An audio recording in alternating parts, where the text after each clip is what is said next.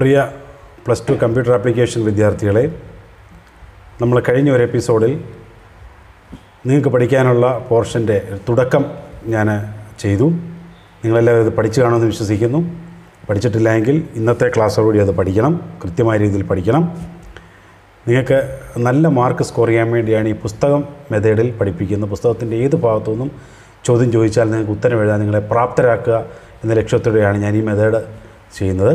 കാരണം എല്ലാ പോയിൻറ്റും നിങ്ങളുടെ മനസ്സിൽ നിൽക്കും. ഇപ്പോൾ ഒരു പോർഷൻ എടുത്ത് നിങ്ങളെ ഓരോന്ന് കാണിച്ചാൽ നിങ്ങൾക്ക് ഇത് എവിടുന്നാണ് പുസ്തകത്തിൽ നിന്ന് എവിടുന്നാണ് കിട്ടുന്നതെന്നൊരു ചാഞ്ചാട്ടം ഉണ്ടാകും.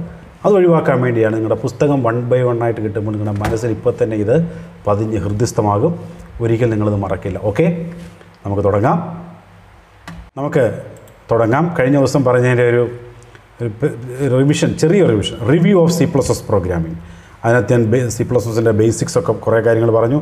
ക്യാരക്ടർ സെറ്റ് എന്താണെന്ന് പറഞ്ഞു, ടോക്കൺ എന്താണെന്ന് പറഞ്ഞു, കീവേഡ്സ് എന്താണെന്ന് പറഞ്ഞു, ഐഡൻറ്റിഫയർ എന്താണെന്ന് പറഞ്ഞു, ലിറ്ററൽസ് എന്താണെന്ന് പറഞ്ഞു, ഓപ്പറേറ്റർ പറഞ്ഞു, പങ്ക്ച്വേറ്റേഴ്സ് പറഞ്ഞു, ഡേറ്റ ടൈപ്പ് പറഞ്ഞു, ടൈപ്പ് മോഡിഫയേഴ്സ് പറഞ്ഞു, എക്സ്പ്രഷൻസ് പറഞ്ഞു, ടൈപ്പ് കൺവേർഷൻ പറഞ്ഞു. ഇത്രയും കാര്യങ്ങൾ ബേസിക്കായിട്ട് ഞാൻ പറഞ്ഞു. അതിനുശേഷം നമ്മൾ പറഞ്ഞത് various statements in C++ programme. അതേതൊക്കെയായിരുന്നു? Declaration statement, input statement, output statement, assignment statement. ഇത്രയായിരുന്നു നമ്മൾ അന്നേരം കണ്ടത്. അപ്പോൾ ഇത് നിങ്ങൾക്ക് പഠിച്ചു കാണുമെന്ന് ഞാൻ മനസ്സിലാക്കുന്നു. ആർക്കെങ്കിലും മനസ്സിലാകുന്നില്ല എങ്കിൽ നമുക്ക് ഒരിക്കൽ കൂടി അത് ഒന്ന് റിവൈസ് ചെയ്യാം. നിങ്ങൾ കമൻറ്റ് ബോക്സിൽ കമൻറ്റ് ഇട്ടാൽ മതി, ഞാൻ ഒന്നുകൂടെ അത് ഉറപ്പിച്ചു തരാം. പഠിക്കുന്ന കാര്യങ്ങൾ കൃത്യതയും വളരെ സിസ്റ്റമാറ്റിക്കായിട്ട് പഠിക്കുക. നിങ്ങൾക്ക് എല്ലാ വിജയങ്ങളും ഞാൻ നേരുന്നു. നല്ലൊരു റിസൾട്ടിന് വേണ്ടിയാണ് നമ്മളിപ്പോൾ പഠിക്കാൻ പോകുന്നത്. അപ്പോൾ ഇനി നമ്മൾ ഇപ്പോൾ പഠിക്കാൻ പോകുന്ന കാര്യമാണ്, കഴിഞ്ഞ ദിവസം നമ്മൾ പഠിച്ചത് വെച്ചുകൊണ്ട് ഒരു പ്രോഗ്രാമിൻ്റെ സ്ട്രക്ചർ കഴിഞ്ഞ വർഷം നിങ്ങൾ പഠിച്ചതാണ്. എങ്കിലും നിങ്ങളുടെ ഓർമ്മ പുതുക്കാൻ വേണ്ടി ഒരു പ്രോഗ്രാം, സിമ്പിൾ പ്രോഗ്രാമാണ് നിങ്ങളെ അവതരിപ്പിക്കുന്നത്. നന്നായിട്ട് കേൾക്കുക. Area and perimeter of A rectangle. ഒരു റെക്റ്റാങ്കിളിൻ്റെ ഏരിയയും പെരിമീറ്ററും കാണുന്നതിനുള്ള ഒരു പ്രോഗ്രാമാണ്. നിങ്ങൾക്കറിയാം, നിങ്ങൾ കൊമേഴ്സ് വിദ്യാർത്ഥികളായതുകൊണ്ട് കമ്പ്യൂട്ടർ സയൻസിൻ്റെ കമ്പ്യൂട്ടർ ആപ്ലിക്കേഷൻ്റെ ആദ്യത്തെ പോയിൻ്റ് മുതൽ ഞാൻ പറയുകയാണ്. Hash include IO stream, pre processor directive ഉണ്ട്, അതുപോലെ തന്നെ header ഫയലുണ്ട്. IO stream, input output stream. അപ്പോൾ അതുകൊണ്ട് next using name space STD, രണ്ടാമത്തെ ലൈൻ ഇൻറ്റ് മെയിൻ ഓപ്പൺ ബ്രാക്കറ്റ്. അപ്പം നിങ്ങൾ ഏതൊരു പ്രോഗ്രാം നിങ്ങൾക്ക് പരീക്ഷയ്ക്ക് ചോദിച്ചാൽ നിങ്ങൾ ഇതിൻ്റെ സ്ട്രക്ചർ ഒന്ന് പഠിച്ചേക്കണം. ഈ സ്ട്രക്ചർ പഠിക്കുകയാണെങ്കിൽ തന്നെ നിങ്ങൾക്ക് കുറച്ച് മാർക്ക് കിട്ടും. അപ്പോൾ ഈ സ്ട്രക്ചർ നിങ്ങൾ പഠിച്ചോണം, അത് ശ്രദ്ധിക്കുക. എന്നിട്ട് float, length, breadth, peri, year. എനിക്കിവിടെ 4 വേരിയബിൾസ് ഈ പ്രോഗ്രാം ചെയ്യുന്നതിന് ആവശ്യമായിട്ടുണ്ട്. അതിനെ ഫ്ലോട്ടായിട്ടാണ്, കാരണം ചിലപ്പോൾ നമ്മൾ 0.5 അല്ലെങ്കിൽ 0.3 ഒക്കെ കൊടുക്കാൻ സാധ്യതയുണ്ട്. അപ്പോൾ അതുകൊണ്ട് ഞാൻ ഫ്ലോട്ടായിട്ട് കൊടുത്തിരിക്കുന്നത്. ഫ്ലോട്ട് എന്ന് പറഞ്ഞാൽ ദശാംശ സംഖ്യയുള്ള വേരിയബിൾസിനെ സ്റ്റോർ ചെയ്യാൻ വേണ്ടിയാണ് ഫ്ലോട്ട് ഡേറ്റ ടൈപ്പ് ഉപയോഗിക്കുന്നത്. ഫ്ലോട്ട്, ഇൻറ്റ്, ക്യാറ്, ഫ്ലോട്ട്, ഡബിൾ, ഇതൊക്കെ നമ്മൾ ഡേറ്റ ടൈപ്സ് നേരത്തെ കണ്ടതാണ്. ഫ്ലോട്ടാണ് ഇവിടെ ഉപയോഗിച്ചിരിക്കുന്നത്. 4 വേരിയബിൾസ് എനിക്ക് ഈ പ്രോഗ്രാം പൂർത്തിയാക്കുന്നതിന് വേണ്ടി ആവശ്യമുണ്ട്. Length, breadth, peri, area. വേരിയബിളിൻ്റെ പേര് കൊടുക്കുമ്പോൾ നമുക്ക് മൊത്തത്തിൽ കൊടുക്കേണ്ട, വലിയ നീളത്തിൽ നിന്ന് കൊടുത്തു കഴിഞ്ഞാൽ നമ്മളെ it is not user friendly. ഒരു പ്രോഗ്രാമറെ സംബന്ധിച്ചിടത്തോളം മനസ്സിലാകുന്ന ഭാഷയിൽ ചെറിയ വാക്കുകൾ കൊടുക്കുന്നതായിരിക്കും വേരിയബിൾസ് ഉത്തമം. അതുകൊണ്ടാണ് ഇവിടെ പെരി എന്നൊക്കെ കുറച്ചിരിക്കുന്നത്. C out, enter the length and breadth of A rectangle. ഇവിടെ ലെങ്തും ബ്രെഡ്ത്തും റെക്റ്റാങ്കിളിൻ്റെ കിട്ടുകയാണ്. അത് നിങ്ങൾക്ക് കാണാനായിട്ട് സാധിക്കും. ദെൻ അത് സീൻ ലെങ്ത് ബ്രെഡ്ത്ത്. അപ്പോൾ നമ്മൾ എൻ്റർ ചെയ്യുന്നത് ലെങ്തും ബ്രെഡ്ത്തും നമ്മളിപ്പോൾ എന്ത് ചെയ്യുകയാണ്, നമുക്ക് എൻ്റർ ചെയ്യാനുള്ള ഒരു പ്രൊവിഷൻ വന്നിരിക്കുകയാണ്. അതിനുശേഷം പെരിമീറ്റർ കാണാനുള്ള ഇക്വേഷൻ. നിങ്ങൾ ആദ്യത്തെ പ്രോഗ്രാം ആയതുകൊണ്ട് ഞാനിതെല്ലാം ഓരോ ലൈൻ ബൈ ലൈൻ പറയുന്നത് ശ്രദ്ധാപൂർവ്വം കേൾക്കുക. നിങ്ങൾക്ക് കൂടുതൽ ചെയ്യാനുള്ളൊരു ആവേശം ഇതിനകത്തുനിന്നുണ്ടാവും. പെരിമീറ്റർ കാണുന്നതിന് 2 × L+B. നമ്മൾ കൊച്ചു ക്ലാസ്സിലൊക്കെ പഠിച്ചിട്ടുണ്ട്. Perimeter കാണുന്നതിനുള്ള equation 2 × L+B. നമുക്കിവിടെ L+B ഉപയോഗിക്കാൻ പറ്റത്തില്ല. അതിന് പകരം നമ്മൾ ലെങ്ത് എന്ന് പറയുന്ന പേരാണ് ഇവിടെ ഉപയോഗിച്ചിരിക്കുന്നത്. വേണമെങ്കിൽ L ഉപയോഗിക്കാമായിരുന്നു, പക്ഷേ L ഉപയോഗിച്ചാൽ നിങ്ങൾക്ക് മനസ്സിലാവത്തില്ല L എന്താണെന്നുള്ളത്. അപ്പോൾ അതിനുവേണ്ടിയാണ് ലെങ്ത് തന്നെ കൊടുത്തത്. അത് ആ ലെങ്താണ് ഇവിടെ ഉപയോഗിച്ചിരിക്കുന്നത്. പ്ലസ് ബ്രെഡ്ത്ത് എന്ന പേരാണ് BL ഉപയോഗിച്ചിരിക്കുന്നത്, ബ്രെഡ്. അതുകൊണ്ട് തന്നെ ഇവിടെ എന്ത് വന്നിരിക്കുന്നു, bread. So 2 × L+B. Then area equal to length into breadth. നമ്മൾ area L into B പഠിച്ചിട്ടില്ലേ? Area equal to length into അല്ലെങ്കിൽ എൽ ഇൻറ്റു ബി. അതിന് തുല്യമായിട്ട് നമ്മളിവിടെ കൊടുത്തിരിക്കുന്നത് ലെങ്തും ബ്രെഡ്ത്തുമാണ്. അതുകൊണ്ട് ലെങ്തും ബ്രെഡ്ത്തും നമ്മൾ എടുത്തിരിക്കുന്നു. എന്നിട്ട് ഇനി ഔട്ട്പുട്ടിലേക്ക് വരികയാണ്. ആദ്യം C out perimeter equals the inverted കോമയിൽ കൊടുക്കുന്നതെല്ലാം ഔട്ട്പുട്ടിൽ അതേപോലെ വരും. ശ്രദ്ധിക്കുക, സി ഔട്ടിനകത്ത് ഡബിൾ ഇൻവെർട്ടഡ് കോമയിൽ കൊടുക്കുന്നതെല്ലാം പെരിമീറ്റർ അല്ലെങ്കിൽ അത് ഔട്ട്പുട്ടിൽ അതേപോലെ വരും.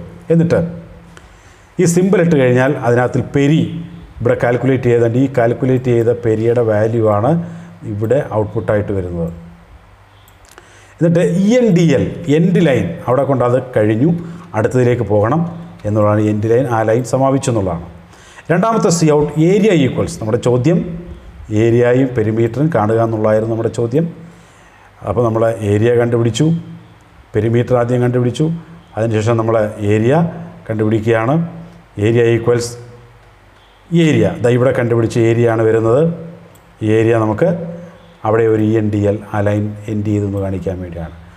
റിട്ടേൺ സീറോ ഇൻറ്റു മെയിൻ ഉപയോഗിച്ചുകൊണ്ട് നമ്മൾ ഇവിടെ റിട്ടേൺ സീറോ വാല്യൂ റിട്ടേൺ ചെയ്യുന്നതിന് വേണ്ടിയാണ് ഇവിടെ റിട്ടേൺ സീറോ കൊടുത്തിരിക്കുന്നത്. Bracket close. ഇതിൻ്റെ ഔട്ട്പുട്ടോടെ ഒന്ന് നോക്കിയിട്ട് നമുക്ക് വരാം.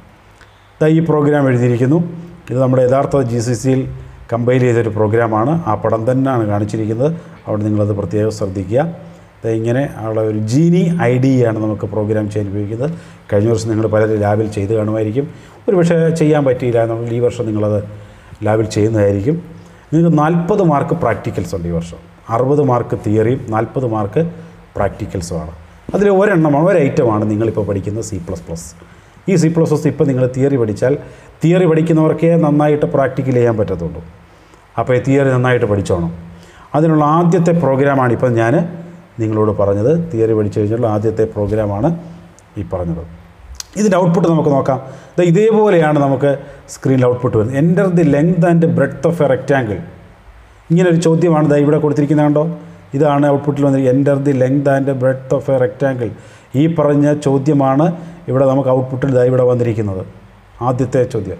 അപ്പോൾ നമ്മൾ യൂസർ 12.8 അതെവിടെ നിന്നാണ് കിട്ടിയത്? ദാണ്ട് ഈ length breadth scene length breadth ഇതാണ് നമ്മൾ 12 വട്ടം നീ കൊടുത്തത്. അതാണ് ഞാൻ കൊടുത്തതാണ്, യൂസർ കൊടുത്തതാണ് 12 വട്ടം. എന്നിട്ട് പെരിമീറ്റർ ഈക്വൽസ് ദാണ്ട് ഈ ലൈനാണ് കൊടുത്തിരിക്കുന്നത്. പെരിമീറ്റർ ഈക്വൽസ് അതേപോലെ വന്നു. കാൽക്കുലേഷൻ നടത്തിയ ആൻസർ വന്നു. ദാണ്ട് കാൽക്കുലേഷൻ നടത്തി 2 + B 12 വട്ടം ഞാൻ കൊടുത്തത്. അതുകൊണ്ട് 40 ഉത്തരം. അതിനൊപ്പം തന്നെ ഏരിയ ഈക്വൽസ് ദാണ്ട് ഈ കാണുന്ന ഏരിയ ആണ് വന്നത്. ഏരിയ ഈക്വൽസ് ആ ഏരിയ അത് ഇവിടെ കാൽക്കുലേറ്റ് ചെയ്ത ഏരിയ ആണ് വരുന്നത്. ഈ ഭാഗത്ത് കാൽക്കുലേറ്റ് ചെയ്ത ഏരിയ ആണ് ഇവിടെ ഉത്തരമായിട്ട് വരുന്നത്. ഇവിടെ നോക്കി ഔട്ട്പുട്ടിൽ നോക്കി ഏരിയ ഈക്വൽസ് 96. അപ്പോൾ ഇപ്പോൾ നമ്മളൊരു സിമ്പിൾ പ്രോഗ്രാമാണ് നമ്മൾ ചെയ്തത്. ഈ പ്രോഗ്രാം ചെയ്തപ്പോൾ തന്നെ നമുക്ക് മനസ്സിലായി എങ്ങനെയാണ് എന്തൊക്കെ വേണം, ഒരു ഔട്ട്പുട്ടിന് എന്തൊക്കെ വേണം, ഇൻപുട്ട് എന്താണ്, കാൽക്കുലേഷൻ എന്താ കൊടുക്കേണ്ടത്, അത് വീണ്ടും ഔട്ട്പുട്ട് കിട്ടാൻ വേണ്ടി എന്താണ്, ഇതൊക്കെ നമുക്കൊന്ന് മനസ്സിലായി. നമ്മളിപ്പം ഒരു ഔട്ട്പുട്ട് നിങ്ങൾ യഥാർത്ഥ രീതിയിൽ നിങ്ങൾ കണ്ടിട്ടുണ്ട് ഔട്ട്പുട്ട് അല്ലേ? ഓക്കെ, ഇതിന് ഒരു ചെറിയ ക്വസ്റ്റ്യൻസ് ഇവിടെ ഉണ്ട്. ഈ ക്വസ്റ്റ്യൻസ് നിങ്ങൾ എല്ലാവരും ശ്രദ്ധിക്കുക. ഇത് വർക്കൗട്ട് ചെയ്യണം. ഞാൻ ഒരു സെക്കൻഡ് നിങ്ങളെ ഇത് കാണിക്കുകയാണ്. ഈ ക്വസ്റ്റ്യൻ എല്ലാവരും ഈ ക്വസ്റ്റ്യൻ പോസ്റ്റ് ചെയ്ത് നിങ്ങൾ വർക്കൗട്ട് ചെയ്യണം.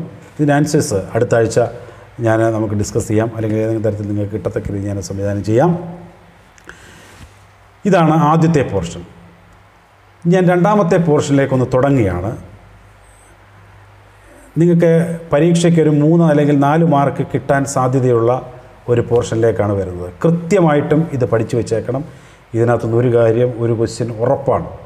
ഒന്നുകിൽ 5 മാർക്ക്, അല്ലെ 3 മാർക്ക്, അല്ലെ 3+2. Okay, control statements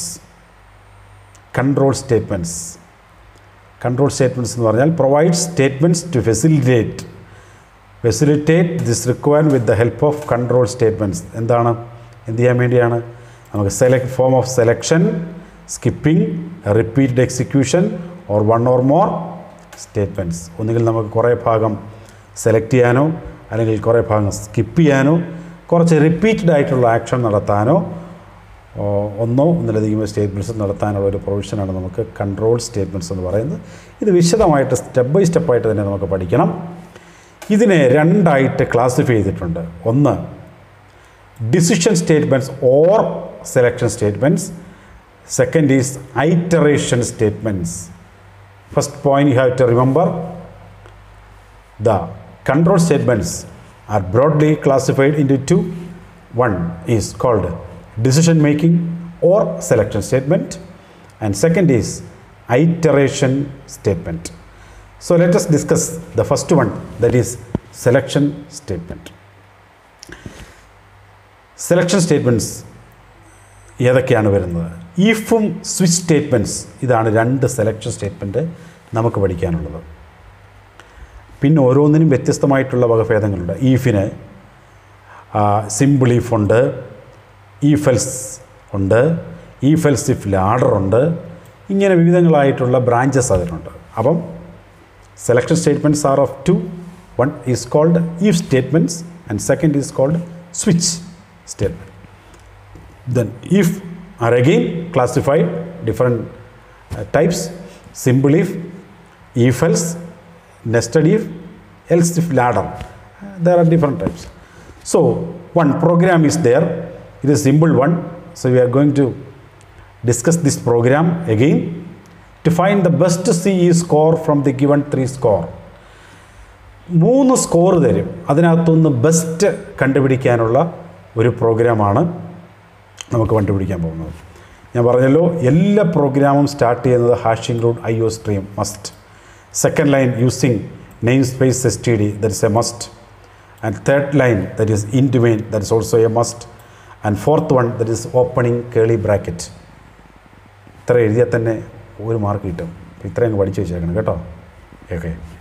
then short ഇൻഡ് CE1, CE2, CE3, final CE. അപ്പോൾ 3 എത്ര 1 2 3 4 variables are declared here. Then C out enter 3 scores, 3 score enter ചെയ്യാൻ പറയുന്നു. നമ്മുടെ ചോദ്യം 3 സ്കോർ എൻ്റർ ചെയ്യും, എന്നിട്ട് ഫൈനൽ സ്കോർ കണ്ടുപിടിക്കാൻ വേണ്ടിയാണ്. അത് റീഡ് ചെയ്യുന്നു. CE1, CE2, CE3. ഇപ്പോൾ ഞാൻ പറഞ്ഞല്ലോ, ഒരേ ലൈനിൽ തന്നെ എഴുതുകയാണെങ്കിൽ അതിനെ കാസ്കേഡിംഗ് എന്ന് പറയുന്നത്. Multiple operators, multiple input or output operators on the same line is called cascading. So here cascading is there. Then comparison. If CE1 greater than CE2, നമുക്കറിയാമല്ലോ, രണ്ടാമത്തെ മാർക്ക് ഒന്നാമത്തെ മാർക്കിനെക്കാട്ടിൽ വലുതാണെങ്കിൽ ഏതാണ് വലുത്? ഒന്നാമത്തെ CE1 ആണ് വലുത് അല്ലേ? അതെവിടെ സ്റ്റോർ ചെയ്യും? ഫൈനൽ സിയിൽ സ്റ്റോർ ചെയ്യും. ഇവിടെ ഒരു കാര്യം ശ്രദ്ധിക്കുന്നത്, ഈക്വൽ സൈൻ ഇട്ടാൽ റൈറ്റ് സൈഡിൽ കാണുന്നതിൻ്റെ ആൻസർ ലെഫ്റ്റിലോട്ട് അസൈൻ ചെയ്യുകയാണ്. അതുകൊണ്ടാണല്ലോ നമ്മൾ ഈക്വൽ സൈനിനെ ഏത് ഓപ്പറേറ്റർ എന്ന് പറയുന്നത്? പറയാമോ? Assignment operator. ഏതാണ്? Assignment operator. So the right side value is assigned to the left hand side. So this is the CE1. If CE1 greater than CE2, CE1 CE2വിനെക്കാട്ടിൽ വലുതാണെങ്കിൽ, അതായത് ഒന്നാമത്തെ മാർക്ക് രണ്ടാമത്തെ മാർക്കിനെക്കാട്ടിൽ വലുതാണെങ്കിൽ ആ ഒന്നാമത്തെ മാർക്ക് ഫൈനൽ CE എന്ന് പറയുന്നതിനകത്ത് store ചെയ്യണം. അല്ല എങ്കിൽ, സോ ഇഫ് എൽസ് ഇവിടെ കൊടുത്തിരിക്കുന്നത്, അല്ല എങ്കിൽ if the condition is true, the first statement is evaluated. And if the condition is false, that is else, which one is greater? CE2 is greater. So the value of CE2 is stored in final CE. Then again 3 C's are there. If CE3 greater than final CE, ഇപ്പോൾ നമ്മൾ ഈ final സിക്കകത്ത് കിടപ്പുണ്ട് CE1 ആണോ CE2 ആണോ വലുതെന്നുള്ളത്. അപ്പോൾ അവിടെ അതുമായിട്ടൊരു comparison നടത്തുകയാണ്. CE3 എന്ന് പറയുന്ന മാർക്ക് ഇപ്പോൾ ഈ ഉത്തരത്തിൽ കിടപ്പുണ്ട് ഏതാ വലുതെന്നുള്ളത്, അതുമായിട്ട് കമ്പയർ ഏതാണ് വലുതെന്ന് വെച്ചാൽ അതാണ് ഫൈനൽ CE എന്ന് പറയുന്നത്. ഈ ലൈൻ പ്രത്യേകം ശ്രദ്ധിക്കുക. തൊട്ട് മുമ്പ് നമുക്ക് കിട്ടിയ ഫൈനൽ CE എന്ന് പറഞ്ഞാൽ CE1 ആണോ CE2 ആണോ വലുത്, അതിലേതെങ്കിലും ഒരെണ്ണം ഇതിനകത്ത് ഉത്തരം വരും. അത് CE3 കമ്പയർ ചെയ്യുന്നു. അതിൽ CE3 ആണ് വലുതെങ്കിൽ ആ CE3 എവിടെ സ്റ്റോർ ചെയ്യുന്നു? ഫൈനൽ CE സ്റ്റോർ ചെയ്യുന്നു. എന്നിട്ട് നമുക്ക് ഉത്തരം കിട്ടാൻ പോവാണ്. ഫൈനൽ CE സ്കോർ ഈസ്, എവിടെ ഉത്തരം കിടക്കുന്നത്? ഈ ഉത്തരം ഇവിടെയാണ് ഉത്തരം കിടക്കുന്നത്. അതിവിടെ ഉത്തരമായിട്ട് ഡിസ്പ്ലേ ചെയ്യുന്നു അല്ലേ? ഇതാണ് 3 CE മാർക്ക് തന്നാൽ അതിലേതാണ് വലുതെന്ന് കണ്ടുപിടിക്കാൻ വേണ്ടിയുള്ള ഒരു മാർഗ്ഗമാണിത്. ഇത് തന്നെ വേറെ രീതിയിൽ കണ്ടുപിടിക്കാം കേട്ടോ. നിങ്ങളെ ഇപ്പോൾ ഈ ഫെൽസ് പഠിപ്പിക്കാൻ വേണ്ടി ഈ മോഡൽ എക്സാമ്പിൾ പറഞ്ഞാണ്. ഇതേപോലെ തന്നെ വേറെ രീതിയിലും കണ്ടുപിടിക്കാം. നമുക്ക് പ്രോഗ്രാം ചെയ്യുമ്പോൾ ഒരു കാര്യം ഓർക്കുക, ഇത് മാത്രമേ ഉള്ളൂ ഇതിൻ്റെ സൊല്യൂഷൻ എന്ന് വിചാരിക്കരുത്, അല്ല ഇതുപോലെ മാത്രമേ ഇതിൻ്റെ സൊല്യൂഷൻ കണ്ടാവത്തെന്ന് വിചാരിക്കരുത്. ഒത്തിരി മെത്തേഡ്സ് ഉണ്ട്. പ്രോഗ്രാമേഴ്സൊക്കെ പ്രോഗ്രാം ചെയ്യുന്ന സമയത്ത് ഷോർട്ടസ്റ്റ് മെത്തേഡാണ് ഉപയോഗിക്കുന്നത്. പക്ഷേ നിങ്ങൾക്ക് ഇപ്പോൾ പഠിക്കുന്നതിന് ആവശ്യമായിട്ടുള്ളതുകൊണ്ട് പുസ്തകത്തിൽ കാണുന്നത് മാത്രമേ നിങ്ങൾക്കിത് പരീക്ഷിച്ച് ചോദിക്കത്തുള്ളൂ. അതുകൊണ്ടാണ് ഞാൻ ഈ പുസ്തകം ബേസ് ചെയ്ത് നിങ്ങളെ പഠിപ്പിക്കുന്നത്. കാരണം പുസ്തകം ബേസ് ചെയ്ത് പഠിപ്പിച്ചാൽ ഏത് പോർഷനിൽ നിന്ന് ചോദിച്ചാലും നിങ്ങൾക്ക് ഉത്തരം എഴുതാൻ പറ്റും. നിങ്ങൾക്ക് ഓർമ്മയിൽ വരികയും ഇത് ഇത്രാമത്തെ പേജിൽ ഇത്ര പോർഷനിലെ ഇത്രാമത്തെ ഇത് സാറ് പഠിപ്പിച്ചു തരുന്നല്ലോ, ഇത് നിങ്ങൾക്ക് പരീക്ഷ ചോദിച്ചാൽ എഴുതാൻ പറ്റും. ഈസിയായിട്ട് നിങ്ങൾക്ക് എഴുതാൻ പറ്റും. അല്ല നമ്മൾ ഒരു പോർഷൻ മാത്രം എടുത്ത് അതിനെ എക്സ്പ്ലെയിൻ ചെയ്താൽ ഇത് എവിടെ നിന്ന് പുസ്തകത്തിൽ എവിടെയാണ് കിടക്കുന്നത്, ഏത് ഭാഗത്താണ് കിടക്കുന്നത് എന്ന് നിങ്ങൾക്ക് ഒരു പക്ഷേ കിട്ടിയെന്ന് വരത്തില്ല. അപ്പോൾ ഈ ഒരു മെത്തേഡ് അതിനു വേണ്ടിയാണ് ചെയ്തിരിക്കുന്നത്. നിങ്ങൾക്ക് കൂടുതൽ മാർക്ക് കിട്ടാനും കൂടുതൽ നന്നായിട്ട് പഠിക്കാൻ വേണ്ടിയാണ് ഈ മെത്തേഡ് ഇൻട്രൊഡ്യൂസ് ചെയ്തിരിക്കുന്നത്. എല്ലാവരും ഇത് ഫോളോ ചെയ്യുന്നതായിരിക്കും. മറ്റൊരു എക്സാമ്പിൾ നോക്കിയേ. ഒത്തിരി പ്രോഗ്രാമുണ്ട് നിങ്ങളുടെ ഈ പുസ്തകത്തിൽ കേട്ടോ. കുറേയൊക്കെ പഠിക്കണം. നിങ്ങൾക്ക് ഈ വർഷം പ്രാക്ടിക്കൽസ് ഉണ്ടെന്ന് ഞാൻ പറഞ്ഞല്ലോ. 40 മാർക്ക് പ്രാക്ടിക്കൽ, 60 മാർക്ക് തിയറിയുമാണ്. അപ്പോൾ പ്രാക്ടിക്കലിന് സഹായിക്കുന്ന പ്രോഗ്രാമുകളൊക്കെയാണ് ആദ്യ സമയത്ത് നിങ്ങൾ പഠിക്കുന്നത്. Okay. To check whether the character is upper case, lower case, digit or other characters. ഇവിടെ ഒത്തിരി കമ്പാരിസൺ ഉണ്ട്, ചെക്കിംഗ് ഉണ്ട്. അപ്പർ കേസ് ആണോ, ലോവർ കേസ് ആണോ, ഡിജിറ്റ് ആണോ, മറ്റേതെങ്കിലും ക്യാരക്ടറാണോ. അപ്പോൾ എന്ത് സംഭവിച്ചു? നമ്മൾ തൊട്ട് മുമ്പേ പറഞ്ഞ ഈ ഫെൽസ് കൊണ്ട് പറ്റുമോ? അവിടെ 2 കണ്ടീഷനെ നോക്കാൻ പറ്റത്തുള്ളൂ. ഒന്നുകിൽ ട്രൂ അല്ലെങ്കിൽ ഫോൾസ്. ഇവിടെ അതല്ല. ഇവിടെ എന്താണ് സംഭവിച്ചേക്കുന്നത്? ഹാഷിങ്ങൾ ഇത്ര ലൈൻ കോമൺ ആണെന്ന് ഞാൻ പറഞ്ഞല്ലോ. എപ്പോഴും അത് കോമൺ ആയിരിക്കും. ക്യാർ CH ഇവിടെ ക്യാരക്ടറാണ് ഡിക്ലെയർ ചെയ്തിരിക്കുന്നത്, not integer. Enter the character scene CH ഒരു ക്യാരക്ടറായിരിക്കും. അത് നോക്കിയേ. CH greater than or equal to A, capital A. CH greater than or equal to capital A. Capital എയെക്കാട്ടിൽ വലുതും ക്യാപിറ്റൽ എയെക്കാട്ടിൽ ചെറുതും എന്ന് പറഞ്ഞാൽ ക്യാപിറ്റൽ എയ്ക്കും ക്യാപിറ്റൽ ഇസഡിനും ഇടയിലുള്ള അക്ഷരമാണ് നമ്മൾ ക്യാരക്ടർ എൻ്റർ ചെയ്യാൻ പറയുമ്പോൾ എൻ്റർ ചെയ്യുന്നത്. എങ്കിൽ അതേതായിരിക്കും? C out upper case. എൽസിഫ് അല്ല എങ്കിൽ സ്മോൾ ലെറ്റർ എയ്ക്കും സ്മോൾ ലെറ്റർ ഇസഡിനും ഇടയിലുള്ള അക്ഷരമാണ് നമ്മൾ ടൈപ്പ് ചെയ്യുന്നതെങ്കിൽ എന്ത് ഔട്ട്പുട്ടിൽ വരണം? Lower case letter. അല്ല എങ്കിൽ എൽസിഫ് 0യ്ക്കും 9നും ഇടയിലാണ് നമ്മൾ എൻ്റർ ചെയ്യുന്നതെങ്കിൽ എന്ത് വരണം? ഡിജിറ്റ് വരണം. അപ്പം അപ്പർ കേസ് ക്യാരക്ടർ വരാൻ പറഞ്ഞു, ലോവർ കേസ് ക്യാരക്ടർ വരാൻ പറഞ്ഞു, ഡിജിറ്റ് വരാൻ പറഞ്ഞു. ഇനി നിങ്ങളുടെ ചോദ്യത്തിൽ ഒറ്റ ഒരു ചോദ്യമേ ഉള്ളൂ, അതർ ക്യാരക്ടേഴ്സ്. ഇത് വരാൻ വേണ്ടി മുകളിൽ പറഞ്ഞത് ഒന്നുമല്ല എന്ന് പറയാൻ വേണ്ടി എൽസ് എന്ന് കൊടുത്താൽ ബാക്കിയുള്ളതെല്ലാം അതർ ക്യാരക്ടേഴ്സായിട്ട് പരിഗണിക്കപ്പെടും. ബാക്കിയുള്ളതെല്ലാം അതർ ക്യാരക്ടേഴ്സായിട്ട് പരിഗണിക്കപ്പെടും. ഇത് ഈഫ് എൽസ് ഇഫ് ലാഡർ എന്നാണ് ഇതിനെ വിളിക്കുന്നത്. ഈഫ് എൽസ് ഇഫ് ലാഡർ എന്നാണ് ഇതിനെ വിളിക്കുന്നത്. ഇപ്പോൾ നിങ്ങൾക്ക് ഒരുപാട് കാര്യങ്ങൾ നിങ്ങൾക്ക് ഇതിനകത്തുനിന്ന് മനസ്സിലായി. 2 പ്രോഗ്രാം ഞാൻ എക്സ്പ്ലെയിൻ ചെയ്തു. നാളെ അടുത്ത ക്ലാസ്സിന് മുമ്പ് നിങ്ങൾ ഈ പ്രോഗ്രാം എല്ലാം ഒന്ന് പഠിക്കണം. നിങ്ങൾക്ക് നന്നായിട്ട് നമുക്കിത് ഫോളോ ചെയ്യാം. നല്ല മാർക്ക് നിങ്ങൾക്ക് സ്കോർ ചെയ്യാനുള്ള എല്ലാ പ്രോഗ്രാമും ഉണ്ടാക്കിത്തരാം. ഈ വീഡിയോ ഇഷ്ടമായ നിങ്ങൾ കൂട്ടുകാരോട് പറയണം, നിങ്ങളുടെ ഫ്രണ്ട്സിനോടൊക്കെ പറയണം. ലൈക്ക് ചെയ്യണം, ഷെയർ ചെയ്യണം, സബ്സ്ക്രൈബ് ചെയ്യണം. ഒരു ബെൽ ബട്ടൺ കാണും, പുതിയ നോട്ടിഫിക്കേഷൻ നിങ്ങൾക്ക് ലഭിക്കുന്നതായിരിക്കും. Thank you.